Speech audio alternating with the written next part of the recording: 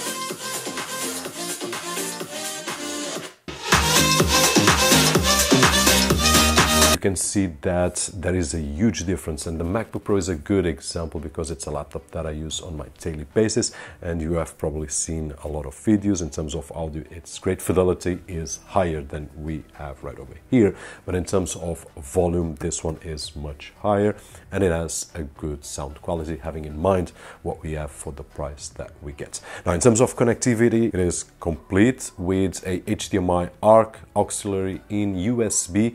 By the way, for those that ask, hey Robert, USB, is it to connect to a PC? No, it's to put a USB drive with musics that you have, and then with the remote control you will be able to change those musics, fast forward, rewind, and so on and so forth, but I will talk about that in just a few moments. Besides, we also have auxiliary in, the DC in, and we connect also via Bluetooth. Now the remote control that comes, it's really simple to use. It's an infrared remote. It has the main buttons to turn on, off, and the mute, and then on the top we will have the selection: Bluetooth, HDMI, optical, auxiliary, or USB. And then if we use a pen drive, we will have the buttons right over here for play and pause, and also the volume and fast forward and rewind. Below that we have the equalizer modes, which are 6, and we can also amount of bass that we want. Finally, we also have a turn on and off LED, which means that if we turn it off when we are touching the remote, we will see the LED indication right over here, volume, and so on and so forth. But if we turn it off, then after 1 minute without touching the remote, the LED will be completely off. So in case you put this on your bedroom and you don't want to have any LED during the night, then this is an option that it's really great. Now, besides the build quality that I've already mentioned, this is a compact size soundbar. So if you want to put this on your desk setup for your computer, I do believe that it's a great size. I did put it on my 27 inches, but I could put it on my ultra wide, would be looking great as well. And of course, I can use it on a living room or somewhere that I want to enhance the sounds of my TV or my projector. If we want to put it on a wall, it's a really easy system here at the back. We just need to remove those two screws right over here, and once we remove those two screws, we can put it on the wall, and basically that is it. We can do the same on the other side, and we just need to fit it on the wall. Basically that is it.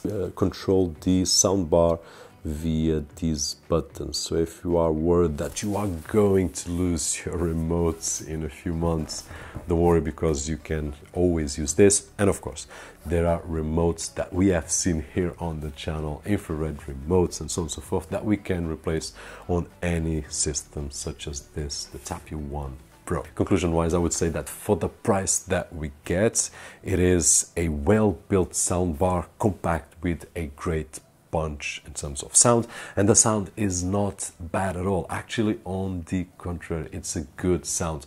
If you ask me, comparing to my MacBook Pro, how is the sound fidelity, the MacBook Pro wins, clearly wins, because it has a different kind of sound, but it's lowest. This one is much higher, and in terms of price, we cannot compare this soundbar with the MacBook Pro. So we are talking about two different devices. But if I had to use this on a conference room, on a living room, for my movie watching needs, connected to my MacBook Pro, I would honestly select the soundbar instead of having that low volume on the MacBook. So here it is, my opinion in terms of this soundbar, that to me sounds great, and I did love the build quality that they put into this, and also the price that it's great for what we get. In terms of more specifications, link down below. Hope that you guys are having a great day. If the video was helpful in some way, don't forget the usual thumbs up right over there, which is really appreciated on this side of the screen. My name is Roberto Jorge, today with the Ultimea Tapio 1 Pro, and as always, I'll see you guys on the next one.